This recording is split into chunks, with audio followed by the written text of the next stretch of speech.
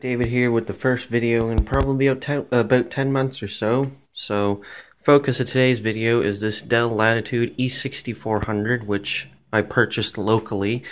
Paid a little bit much for it, but I find people are ridiculous when it comes to selling things around here. Yes, this is an older laptop, but finding a newer laptop for a half-decent price is nearly impossible.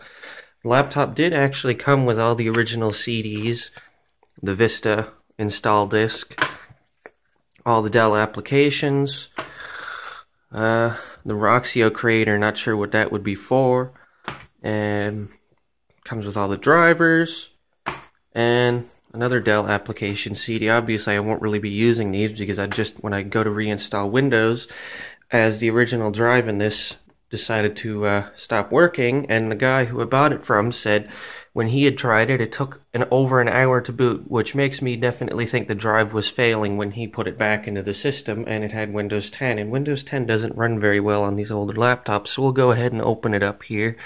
If I can do this one-handed, there we go.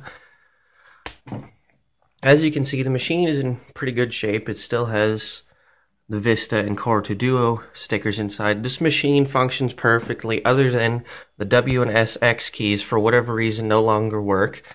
I don't know why those three keys would be the ones to fail, but as you can see, it has a fingerprint scanner, all the function keys. Surprisingly, this laptop has, it actually has an LED for the numpad, even though which is kind of strange because it'd be pointless to put a numpad somewhere in here. It also features this old, I don't know what the hell you'd call that kind of mouse. 4 trackpad buttons, well 5 if you count this one, not sure what that would be for. And on the rear, the laptop has a 1 gigabit Ethernet port and display port out, which is actually quite surprising considering this laptop is from about 2009. On this side, we have VGA out, a USB eSATA. I believe there's also a Kensington lock on this machine. And here is if my phone would actually focus, the power. Another problem is the battery in this laptop is quite worn. And Dell put the COA for Vista in a very interesting spot. It's actually hidden in behind the battery. And actually, if we carefully set this down here, when you push this button, it'll actually show you how full the battery is. Docking port, of course.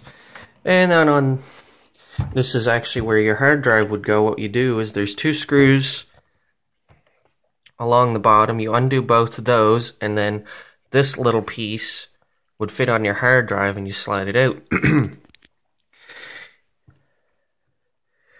And of course, it has an optical drive, Firewire 1394, another 2 USB, and this little guy is for the SIM card, which you can install in one of these machines to get Wi-Fi anywhere, microphone and headphone port, another 2 USB.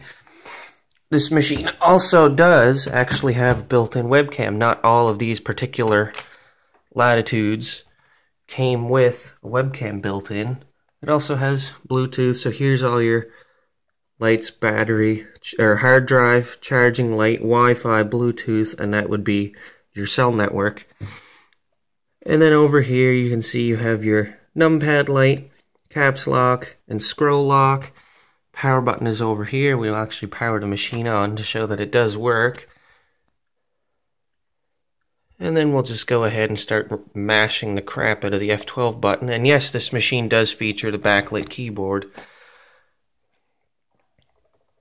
What I find annoying is you actually have to hit F12, go to your boot menu to get into the BIOS with these particular machines.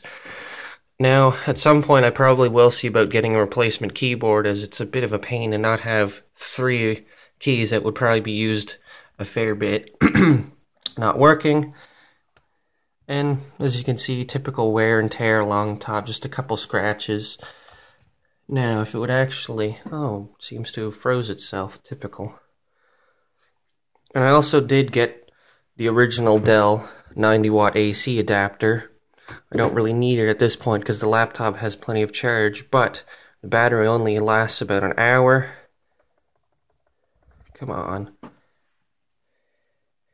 And yet again, it froze up when I tried to get it to bring up the boot menu. Strange. And something I've read is that the fingerprint scanner does not work at anything past Vista. Why that is and why Dell couldn't have released a driver for new operating systems, I don't know, but I'm sure there's a workaround for it. And yet again, it just keeps wanting to lock up.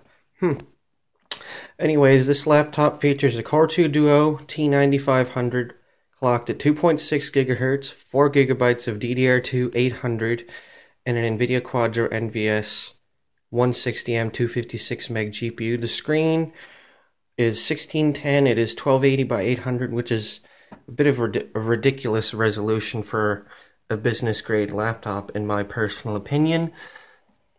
And of course, down on the front, your SD card, well, card reader is down in here. And we'll just go ahead and power this off and see if I cannot pull the battery. There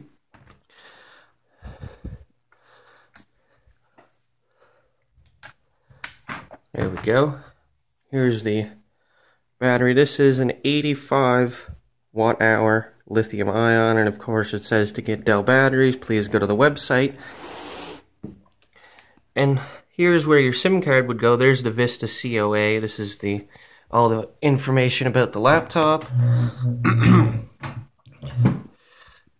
And of course, my phone I think just rotated a funny way, but could be wrong.